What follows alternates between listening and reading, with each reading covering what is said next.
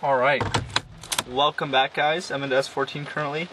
I have a little suction cup rig to the passenger window. Hopefully it looks good. I can't really tell. I plugged in the monitor, but it's not letting me record when it's plugged in. Still figuring out the kinks of that thing, but yeah, hopefully the shot looks good.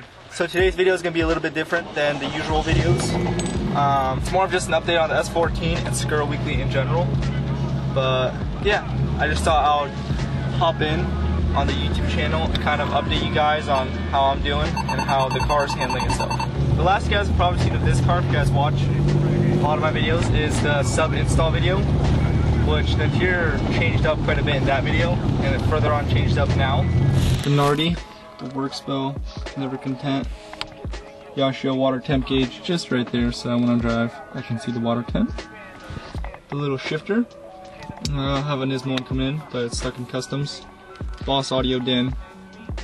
The bricks right here, the Zeta 2, as you guys can tell right there. And then that's pretty much it.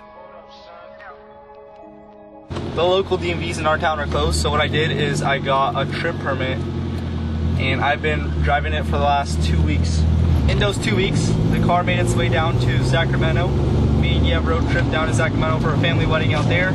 And then after Sacramento, went back up to Washington and kind of hung out around the Washington Olympic Peninsula, which is like a really scenic area of Washington. So I went up there to shoot the car a little bit for Konzi and myself. With all those trips combined, I put around 3,200 miles on the car, which is quite a bit. The only issue we ran into was this driver's side rear brake caliper seizing up.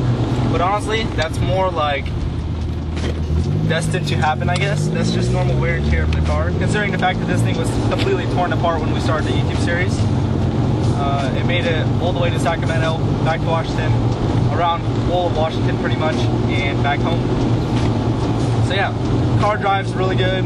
The sound system sounds pretty good, with the sub and the Alpine S's all around. I mean, I guess that's pretty much it regarding the car. So I hope I cleared up a few things on the S14. It runs, it drives. I've been driving it around a lot. Like I said, I put over 3,000 miles on it already. And yeah, I hope you guys enjoyed it. I hope you guys enjoyed the series. If you haven't watched it, I'll link it down below. Enjoy this little mini short edit that I put together of the